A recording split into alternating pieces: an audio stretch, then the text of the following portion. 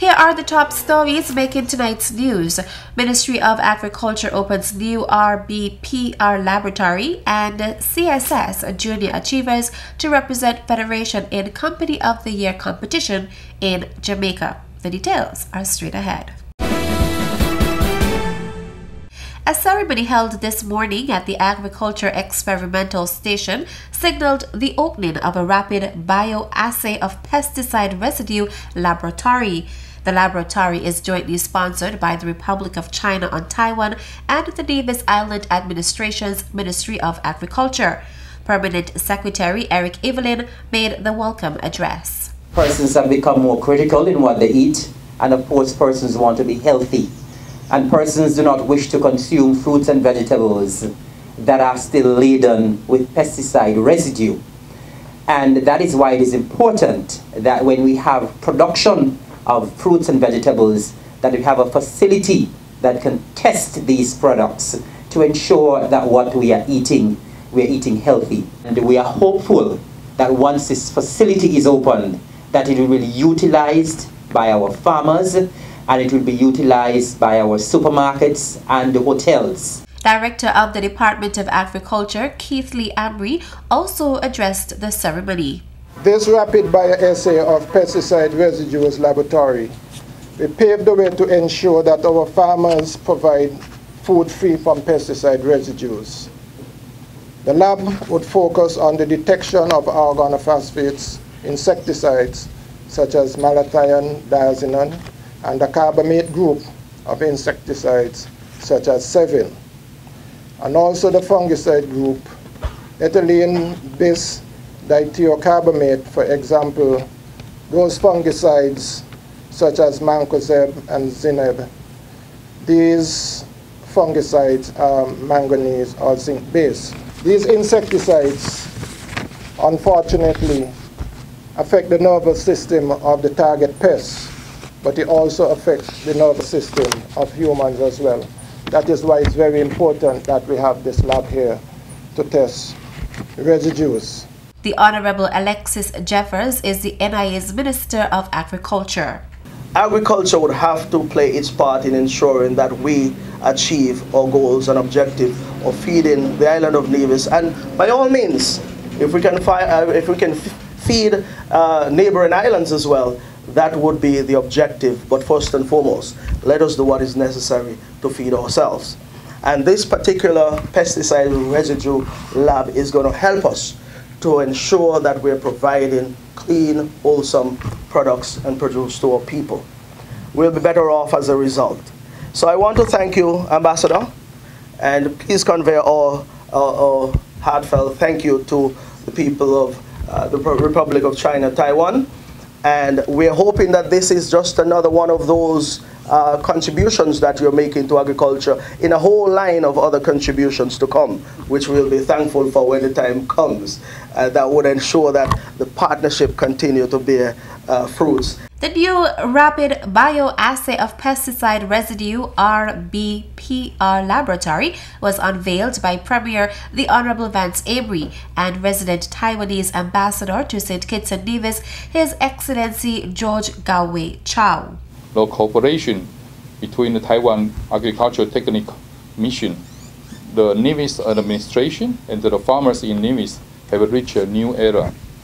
The first rapid bioassay pesticide residue laboratory have been built in St. Kitts at the middle of this year in order to balance the agricultural development of Nevis and St. Kitts.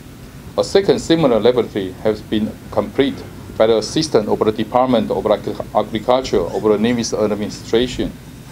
The technician at this laboratory will provide free service for pesticide and fungicide detection to farmers. Unlike conventional chemical detection methods, these techniques only require 40 minutes to complete the procedure, and the fungicide will take about 2 days. In the end, the laboratory will help the Nevis administration promote the Fruit and Vegetable Safety Mark certification system and help the consumer to choose the high-quality local agro products. The unveiling of the lab was followed by demonstrations by the RBPR team of Quincy Bart and Andy Wu. 5 participants in the Charlestown Secondary School's 2014-2015 Junior Achievement JA Company program traveled to Jamaica earlier today to represent St. Kitts and Nevis in this year's JA Company of the Year COY competition. The goal of the competition is to create a signature showcase for junior achievement and the students who benefit from the impact of the JA Company program. Teachers Carolyn David and Kenrick Liverpool will chaperone the team. This company took part in the annual local Junior Achievement Company trade fair in St. Kitts, and for the second time we were awarded the winning company. And as a result of that, we were selected as a finalist for the annual Company of the Year in Jamaica. For the first time in Nevis, we were selected to go to represent the Federation at COY Company of the Year. We are all excited, and I promise that we will be representing the Federation. We are going to be putting on an electrifying presentation, and we hope that we are going to emerge the Company of the Year. At the December 3rd to 6th event, students from Canada, Latin America, and the Caribbean will present the results of their enterprise and learning experience and appear before a panel of independent judges who will determine their company performance. On behalf of the group, I would like to say that we are honored and thankful for the opportunity to go to Jamaica and represent our federation. The name of our company is Nature's Fantasy. We specialize in making spoon decor clocks and vases and also mirrors. The team comprises Shania Liburd, Indra Joylal, Jarrett Green, Tassai Pemberton, and Naomi Thompson. According to Principal Edson Elliott, the students' participation is being made possible by the Nevis Island administration. And they have earned this trip, and this trip was made possible due to the sponsorship of the Nevis Island administration. The Charlestown Secondary School is extremely grateful to the Nevis Island administration. In particular, Mr. Kevin Barrett, who was the one responsible for making sure that the students and teachers would be able to travel to Jamaica and return. We really would like to use this opportunity to say a big thank you to all of our sponsors along the way, and we're happy that we're able to make our sponsors feel proud. We wish the students and teachers well, and we are hopeful that they'll be able to bring back some victory with them from Jamaica. To win the Company of the Year award, a team must not only run a financially successful JA company, but also demonstrate an understanding of how and why its company performed as it did, and balance the business achievements of the team as a whole with each member's individual personal development. Still to come. Then I was wondering if it's that I am getting old, that's why they chose me. The details after this break. Hey, you know it's your groovy so come on king, your boy Speedy, and I'm here with the Inland Revenue Department, and I love my side dish. And guess what? I also love Nevis too. And as a responsible taxpayer, your tax dollars help to build our nation. So I'm here to tell you, pay your taxes on time and be a responsible citizen. And don't get me wrong, it's a serious song. I pay my taxes. Boom!